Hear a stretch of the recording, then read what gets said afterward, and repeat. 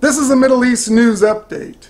It has been about 4 months since the Syrian regime and its allies recaptured the city of Daraa in southwestern Syria, and an Iranian military base has been constructed in the area, which is near Israel. The task of building the base has been undertaken primarily by the Hezbollah militia and other Iranian-backed militias, which have prepared training barracks as well as warehouses for weapons and ammunition. A first class of 75 fighters graduated from a training course at the base 2 weeks ago.